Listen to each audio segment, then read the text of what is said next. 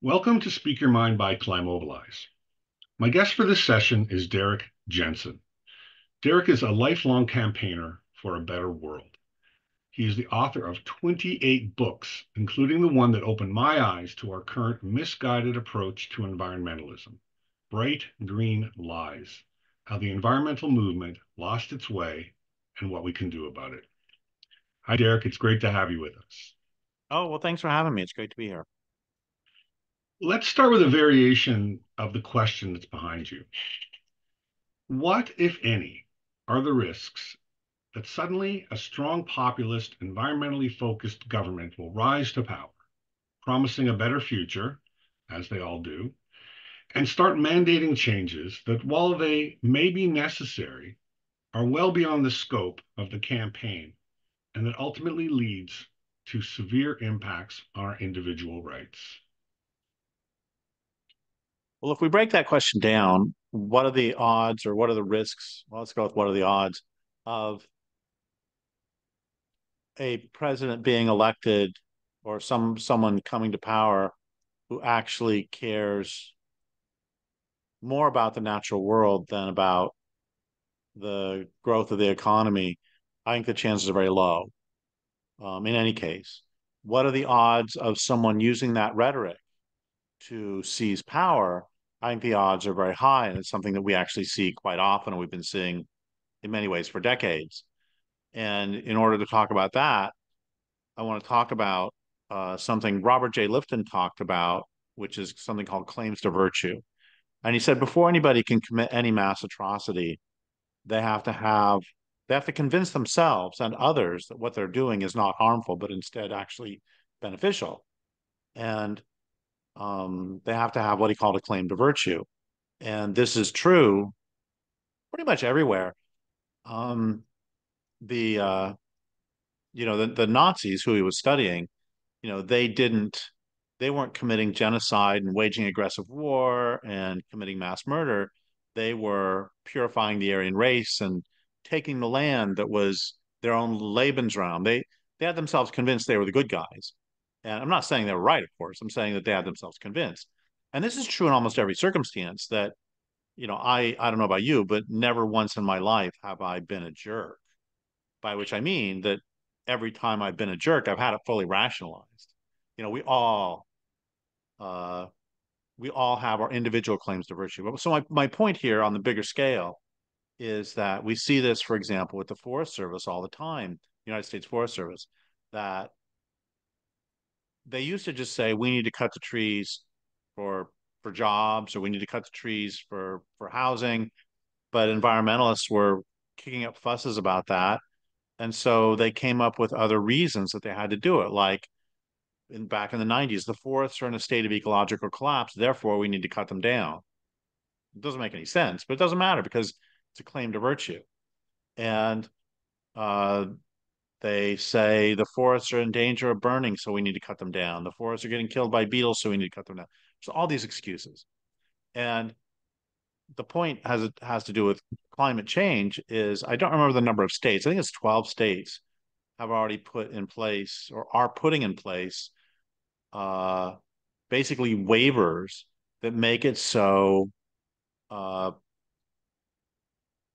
individuals or communities cannot prevent solar or wind, industrial solar, industrial wind facilities going in. And the those locals are losing their rights over this already.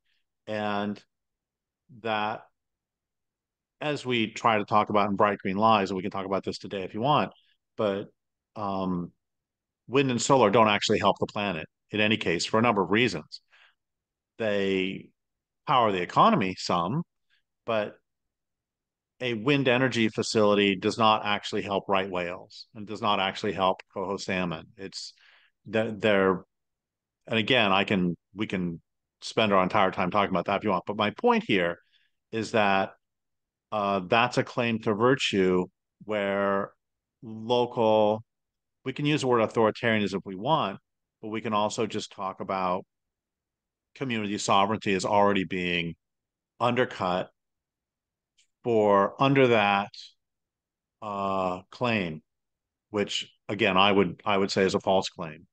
Um, so there's that, and part of the problem, part of the reason that I think that we won't see people who are honest to goodness environmentalists, people who care more about the natural world than they do about the economy, is that it's almost impossible to gain a real position of power in this society if you aren't serving the machine, if you aren't serving the whole capitalist enterprise. I mean, so let's say I ran on a platform of I want to contract the economy in a rational fashion somehow. And we'll start with getting rid of golf courses and retractable stadium roofs and some of the excesses. And then we'll, do a sort of managed crash. And I'm running against somebody who promises free Wi-Fi for everybody. And who is going to get the campaign money flowing into their coffer? It's not going to be me. And that's just on a superficial level. There's other levels we can talk about as well. But so I think the danger is people taking environmental rhetoric and using it for authoritarian purposes or for community sovereignty destroying purposes. I don't think actual environmentalists, uh, I don't think them actually gaining mass power. I think it's less likely now than it was in 1964, 1972, when they passed things like the Wilderness Act. That Wilderness Act, the Endangered Species Act, or any of those could never be passed today. I think it's just a tool that somebody would use, and that's I kind of agree the essence completely. of the question. So let's move on to when we look at a sustainable future, the mainstream tells us that there are some elements to that sustainable future. But we were talking earlier, there's an element that's a given to that sustainable future that simply doesn't fit, that we are trying to fit into this box. Maybe you could elaborate on that discussion we had. Well, what do all the so-called solutions to global warming have in common that are put forward by the mainstream? What they all have in common is they take industrial capitalism as a given, and the natural world is having to conform to industrial capitalism. And that is solving for the wrong variable because the health of the natural world has to be primary because without a living planet, you don't have any economic system whatsoever. And for an economic system to to be sustainable, it has to not harm the planet by definition. Because let's say you have let's say the land base is at 100 units of health, whatever those units are, and then every year it goes down by one. Well, in 100 years, you're down to zero. And it it seems very clear to me that the way to be sustainable is to actually improve the habitat on its own terms, to actually, at the very least, not harm it, but actually make it better. And we can say, wow, that's not what beings do. Beings exploit their surroundings. But how do you think the world got to be so rich and fecund in the first place?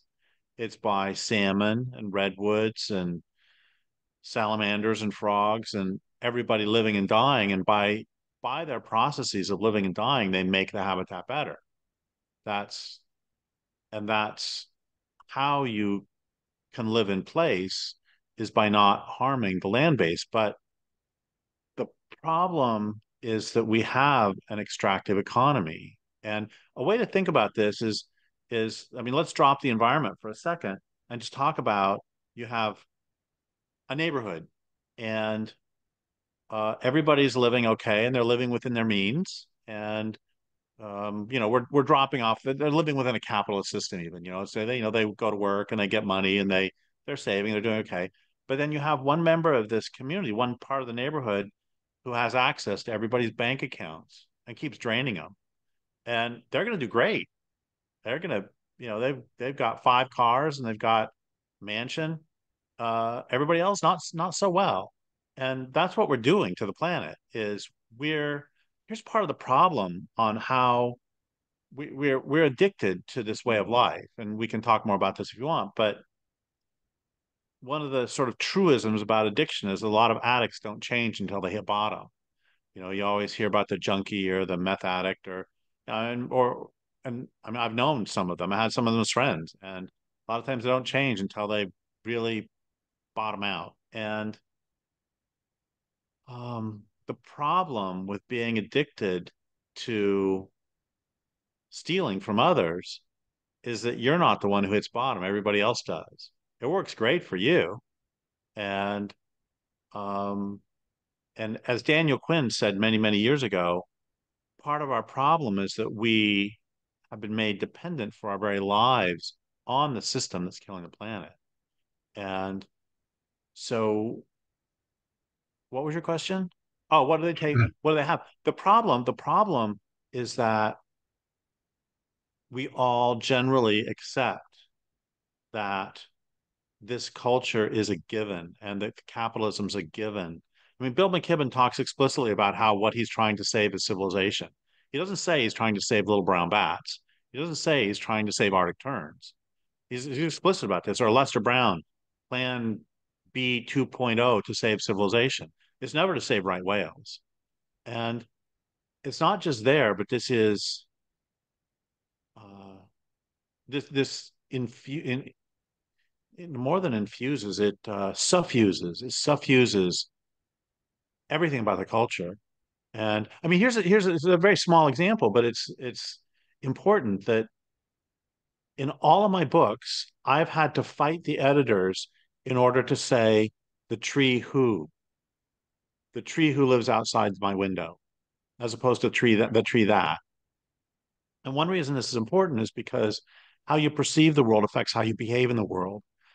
And so many indigenous people have said to me that the most fundamental difference between Western and indigenous ways of being is even the most open-minded Westerners generally perceive listening to the natural world as a metaphor, as opposed to the way the world really is. And they perceive the world as consisting of objects to be exploited rather than other beings to enter into relationship with. And how you perceive those beings affects how you act toward them. And if I'm not saying that you can never, cut down a tree or you can never kill a tree, you can never, but what I'm saying is when you do, you are taking a life that is as valuable to them as yours is to you and mine is to me. And so part of the problem is first off, we don't perceive the natural world as consisting of other beings with whom we can enter a relationship. Another part is we think that we're smart enough to manage a forest, and we think we're smart enough to manage the ocean, and we think we're smart enough to be able to, oh, what's going to happen if we throw a whole bunch of pylons down into the just on the offshore area off Massachusetts or off Humboldt Bay, and then put up a bunch of windmills? What's going to be the effect of that? Oh, it'll be okay. There'll be, as the Forest Service loves to say about timber sales, no significant impact. And I love the line. I heard it from David Ehrenfeld, but somebody else said it before him. Nature's not only more complex than we think, it's more complex than we're capable of thinking. So I think a couple things. One is that we value the economic system more than we value wild nature, and we value the goodies it brings us. The economic system brings us more than the goodies that nature has. And the second part of the problem is I think we need to have a lot more humility when we approach natural world. I mean, I can sum all this up just by saying we need to practice the precautionary principle, which is if there's a chance you're going to do harm. Okay, I'll say one more thing about this, which is I actually became an environmentalist because I'm fundamentally conservative, by which I don't mean socially conservative. I just mean I think it's a really, really stupid idea to wipe out runs of salmon that you might need to eat tomorrow. I just think it's fundamentally stupid to conduct open air experiments where you bathe the world in endocrine disruptors and let's see what happens. I think it's a bad idea. And on a really small scale, the land where I live has a little pond. There's no fish in it. And soon after um, my mom and I moved to this land, she said, well, why don't you put some goldfish in the pond and just see what happens? And I said, because it's a lot easier to not put goldfish in than to take them out if they cause problems. And so I think we don't, we do have a precautionary principle in place, but it has to do with protecting corporate profits. That if there's a chance that some action will stop corporate profits, God, we got to look at this 4 or 5 times to figure out what's the best course of action. If there's a chance that something's going to harm the last wild herd of buffalo, well, let's go ahead and see what happens. We'll just do it. What's going to happen if we put nerve agents all over the planet in terms of pesticides? Let's see. Let's try it. Um, Go So ahead. you mentioned quite eloquently the connection that we don't have with nature. At least most of us don't have. Walking in a park is not nature, as far as I'm concerned. It's nice to be around the park because it reminds us of how much we are connected to nature, but it's not the real nature, natural world. Um, so how do we affect that social change? Can we affect that social change that gets people to, well, love the natural world enough to care for it, or does their reliance on this capitalist system, which is fundamentally um, um, directed to destroy the natural world, in your estimation, what path is most likely? Where are we heading? Well, great question. All your questions are great. And the first part about this, I just want to point out that um, what is GNP? GNP really is a measure of how quickly the living planet is converted to dead objects. Because the tree right there has no value until it's cut down and sold, made into 2x4s and sold. And a living school of fish has no value until it's turned into fish sticks. And so, yeah, I mean, the health of the system is measured by how quickly it's killing the planet. And that's the first thing. Second thing is the bad news is I don't believe there's going to be a voluntary transformation to a sane, sustainable way of living. And that's why I wrote my book Endgame is I would have 500 people in the audience and I would say, do you believe this culture will undergo voluntary transformation to a sane, sustainable way of living? Nobody ever said yes. One person raised his hand and they looked around and he said, oh, voluntary. No, of course not. Which means I agree with him that we will be living sustainably someday or we won't be living by definition. But will it be voluntary? I don't think so. And the next question becomes if you don't believe the culture is going to undergo a voluntary transformation to a sustainable way of living, what does that mean for your strategy and for your tactics? And the answer is we don't know. And the reason we don't know is because we don't talk about it. And the reason we don't talk about it is because we're all so busy pretending that we have some hope that there'll be a magical transformation. And I'm not in any way suggesting, oh, just get depressed and don't do anything at all. I'm absolutely not suggesting that.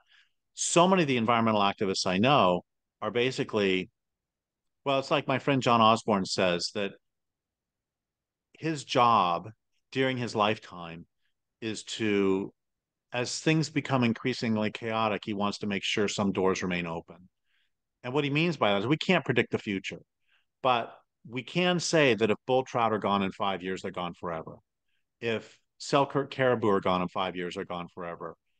If Kootenai sturgeon are gone in 5 years, they're gone forever. If this piece of land is cut down, it will not, it will not, well, this is an old growth anyway, but if a piece of old growth is cut down, it won't come back for 500 or 1,000 years. In a reasonable sense of time, it's gone forever. And so I think it's really important for us to protect every piece of wild nature. And how do we, and I think the most important thing for us to do, as I said earlier, is to transfer our loyalty away from the system that doesn't even serve us well. And I mean, yeah, it brings us lots of goodies, but we only have one life that we know of. And when I was in college, I had this sort of odd habit of asking people if they liked their jobs. And about 90% said no. And it just struck me as really odd. Like, the vast majority of people spend the vast majority of their waking hours doing things they don't want to do. And that's how the system's kind of working. And I'm not saying that it doesn't bring stuff to us. I like, watching baseball as much as the next person, probably more than a lot of people. And that doesn't alter the fact. And also, modern medicine has saved my life. I have Crohn's disease, which would have killed me many times over without modern medicine. And never mind that Crohn's disease is a disease of civilization. Leave that aside. But but that doesn't alter the fact that you don't judge a system by how well it serves you. The system needs to be judged by how well it serves the entire biotic community. And and so again, we have on one hand, we have a lot of inducements to Mephistopheles comes promising us this Faustian bargain, and we get I mean, you go to this Faust, is well, all the Fausts, Christopher Marlowe's Faust, doesn't matter which one, Andrew Gibson, they're all. I mean, it is the story. It is the story of Western civilization. I will give you everything in exchange for your soul. Oh, and the planet too. Anyway, so what do We we we do? we have about 5 minutes, so that's Okay. that's where I want to transition to. Um, what do we Well, I do? want to How say do one more we? thing about this. One more thing very Sure. quickly, which is that the good news, I left off the good news till last. The good news is that every child who is born has an inherent biophilia, and it really has to be taken out of them. And I mean, for the system to continue. So the point is that facing, we're not fighting biology. We're fighting culture. We're fighting. Hmm. I mean, for most of human existence, humans didn't destroy the place. We made a number of very bad choices, such as agriculture, such as the beginning of cities. But for almost all, there are currently 8 billion humans on the planet, somewhere in there. And I looked up once how many humans have ever existed. And I was thinking it was going to be like 15 or 16 or something. 80 billion humans have ever existed. That's through the last couple of thousand years. And most of them didn't destroy their places.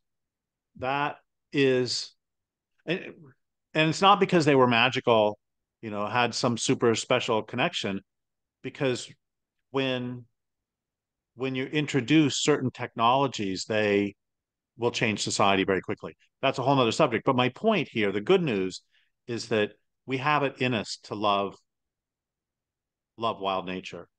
And we have it in us to form relationships. I mean, most people when they see a redwood tree or when they see a bear, they're fascinated. They're happy.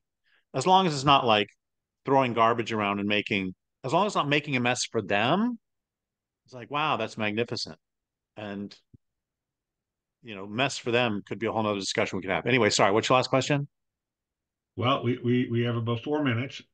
What I would like you to shed light on is what you're getting at. Okay, so as E.O. Wilson said, we have this biophilia hypothesis, and we are connected to nature. Um, how do we affect a social change so that politicians are compelled to do what they can to protect the natural world?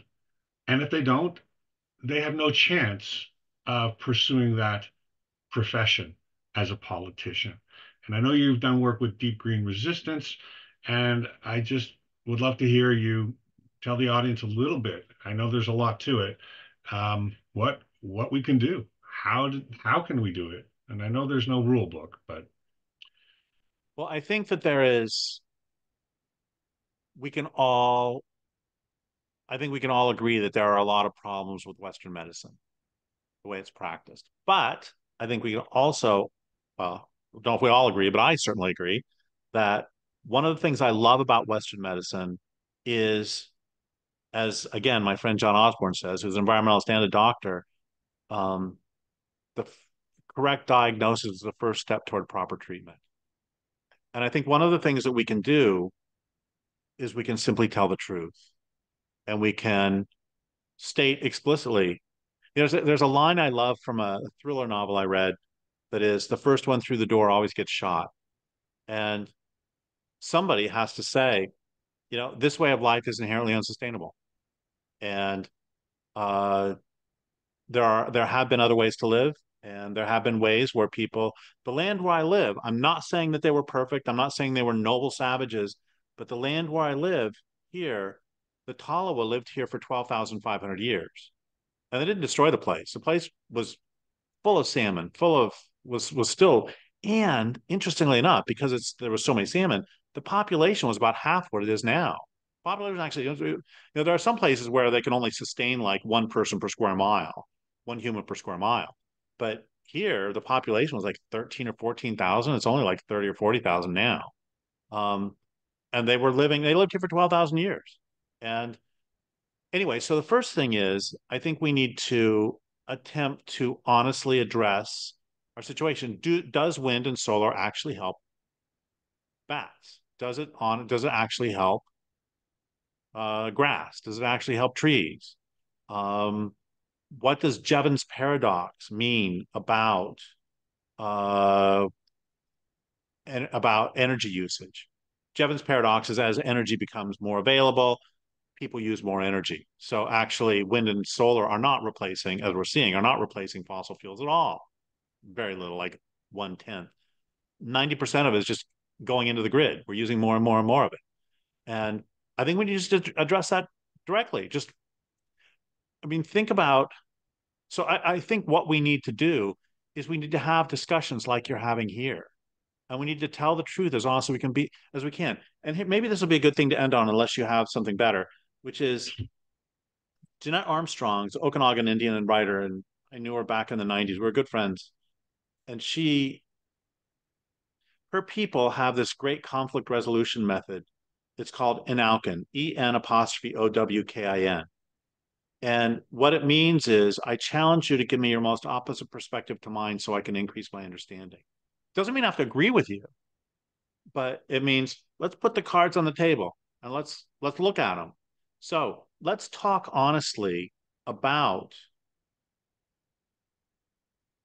like I said, the the effects of winds and solar on right whales. Let's talk honestly about population. Let's talk honestly about, when we talk about population, oh, we always think of little brown babies in Mexico City, but when Russia or Japan has negative population growth, they give sex holidays so people can go home and try to have more babies. I mean, so let's talk about the growth imperative in capitalism. I think the first step is to just talk as honestly as we can and to do things like you're doing. So you're doing a great service just by, I mean, I don't know if, how much time do I have? 30 seconds. Okay. One of my most famous lines ever is, every morning when I wake up, I ask myself whether I should write or blow up a dam. And what I'm getting at with that line is that, yes, I think discussion is absolutely necessary. Is it sufficient? No. So, yes, we have to have the conversations that you're having here. Do conversations by themselves accomplish anything in the real world? No. So, we have to have the conversations, and then we have to get off our butts, and we have to, the way I always sign my book Endgame when people buy it is, find what you love and defend your beloved. And whatever you love, it's under assault. And doesn't matter whether it's wild nature, whether it's independent bookstores, whether it's long form discourse, whether it's women, whether it is uh, desert pupfish, whether it's coho salmon, and just get up and start defending it. I think that's a great place to end. Derrick, thank you so much. You shed a lot of wisdom on this conversation. I had no idea you wrote 28 books. But I hope that we can do this again and we can delve into one of these issues more fully, because you can't have a conversation about these big challenges in 28 minutes. But it's a start, and I thank you for that. Well, thank you so much for having me. It was fun. Your questions are great. Thank you very much.